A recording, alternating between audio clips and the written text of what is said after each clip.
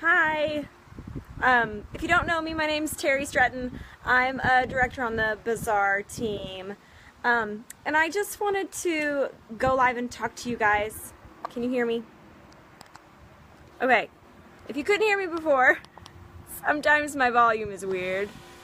I just wanted to go live and talk to you guys a little bit about some of the things that are going on with Facebook and super duper affecting our virtual shows. Little disclaimer, none of this is fact checked, okay? So I understand if you are watching this and you get on and you're like, well, that's not happening to me, or you know, I don't even know what you would say, but this is just other MLM folks getting together and brainstorming. You know, Facebook isn't admitting to any of this. Smart Facebook. And so we're just kind of trying to figure this out, okay? So everybody's in the same boat and we're just all kind of brainstorming. But I wanted you guys to hear some of the things that I have heard as well, because, you know, if they are true, then we can all be helping each other out. So, there's obviously been some changes going. I'm sure many of you have noticed business is booming, and then all of a sudden, bam. And this isn't just summer bam. This is people with notifications turned on are not seeing anything, right? In our groups, in our events, in everything. Everybody is feeling it across the board. Pampered Chef and all other direct sales marketing groups are feeling this. Okay, Facebook is not out to get us, maybe a little bit, but for the most part, they're listening to their customer base. These customers who are saying they don't want to be sold to. I'm a direct sales consultant and I don't want to be sold to, you know? I get that. And if you are trying to have a virtual business, part-time, full-time, these are your customers too. Okay, so we need to be listening to that fact as well. Unfortunately, you know, we do 90% of everything, socializing, running our businesses, marketing, everything, just contacting people through Facebook Messenger. Everything is done through Facebook. Sharing everything is done through Facebook. We hardly ever check our email anymore. How many times do you text versus use Facebook Messenger? It's just part of how things are right now. So our word of the day is adapt. This is nothing new, folks, this word, but the transition sucks. Just be real. Unfortunately, this adapting is just part of our business. Whether you do virtual businessing, or whether you do live only, virtual, we all eventually are going to be into virtual businessing. I like that word. Because that's just the way of the world. So we have to be able to adapt with it. And every business has to. So, what is Facebook doing and what can we do to adapt? Every person's groups, all of your events, all of your pages are all connected on Facebook, okay? So that means one inactivity, you know, inactivity on one place is going to affect all of the others. So let's say you do a lot of online business on Facebook, but you don't really ever post on your personal page. That's going to hurt you. And yes, you have a score. You have a score, like a credit score on Facebook. And there's no way for you to know what that score is, and there's, you know, no way for you to look at it to learn how to improve. It's dumb, but that's what it is. If you are an entity on Facebook, and everything that you're connected to, everything, if you have a VIP, if you have a business page, if you run groups, and you're an admin in groups, then that's connected to you as a person. And if you have a personal page, it's connected to you as a person. So if Facebook sees or thinks they see that nobody wants to see you, then they're gonna, connect that to all of your other stuff. So what do? If you are going to have a business page, post at least every other day. At least every other day. If you are going to have a VIP group, post every day. It doesn't even matter what it is, really. I mean, it does matter. We'll talk about content in a little bit. But just do something. And make posts on your personal timeline. I don't know if you guys have noticed this on your news feeds. I have a lot of direct sales friends, and you probably do too. We're just in this business together, and a lot of people are getting into direct sales because it's awesome. And using Facebook to do it. So everyone is finding out about these changes that Facebook's making, and they're all going to their personal pages, and they're starting to post this dumb stuff. I think it's dumb. To just try and boost their scores. All this stuff about, tell me about your day using only emojis, or post your favorite GIF in the comments, whatever. They're just trying to boost their score. And for now, it's working. But we'll talk a little bit more about content in a second. But good activity on your personal timeline is extremely positive towards your Facebook score, and it's going to help your groups as well, like your VIP and things like that.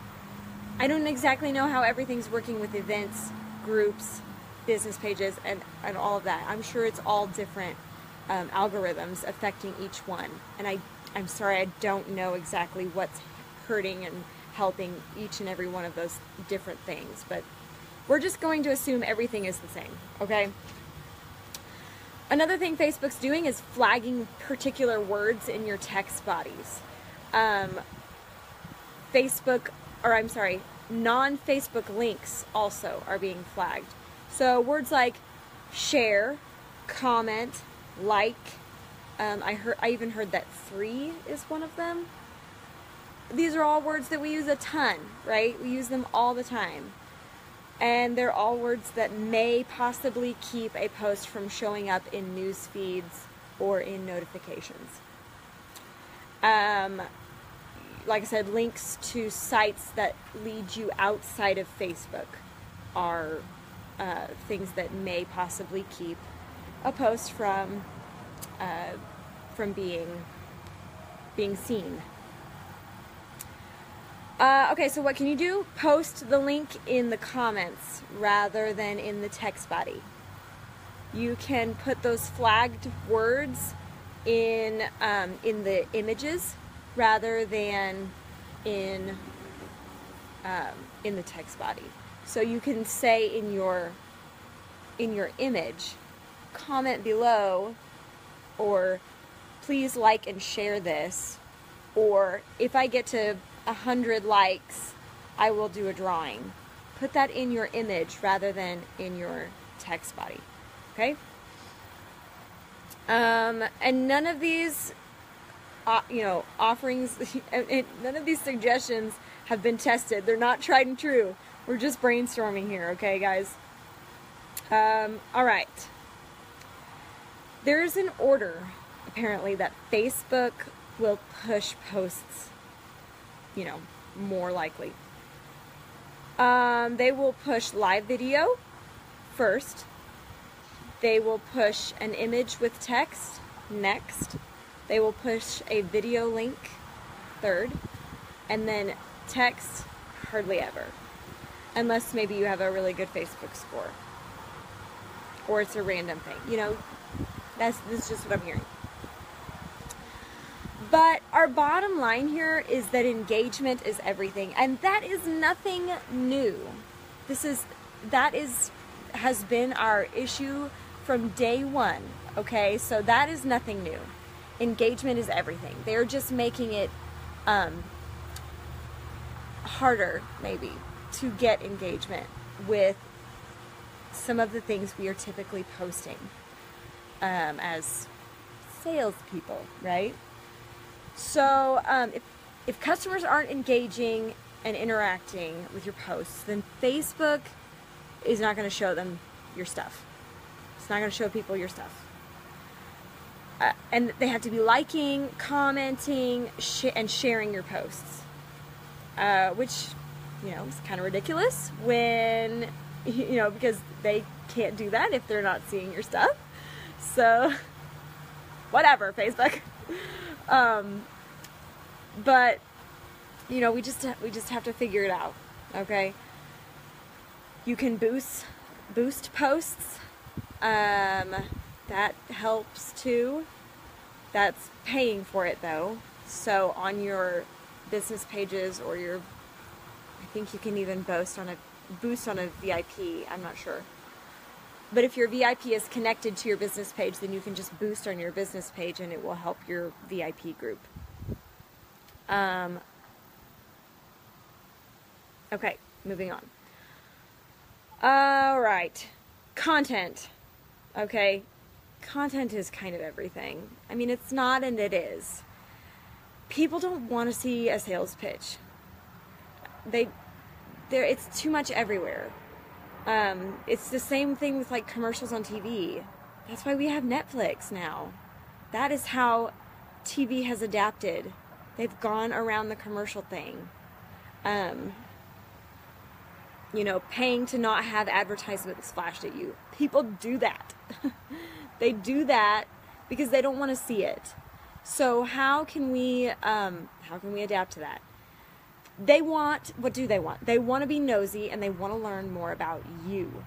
You have to become, at least on your virtual self, somebody that they want to follow, that they want, when they see a post of yours, they're like, oh, hey, they're going to add, you know, valuable content to my life, so I'm going to go and stalk them. If you want to be stalked on Facebook, like I said, they want something that's going to add value to their life. So, fortunately for Pampered Chef, you know, we're not like a makeup company where we don't have a target audience. Do you realize that? Everyone eats. And more than likely, everyone is going to have to cook for themselves or someone else at some point in their lives. So we have value that we can offer to people. You know, my husband has shown me things on Facebook that he does not cook.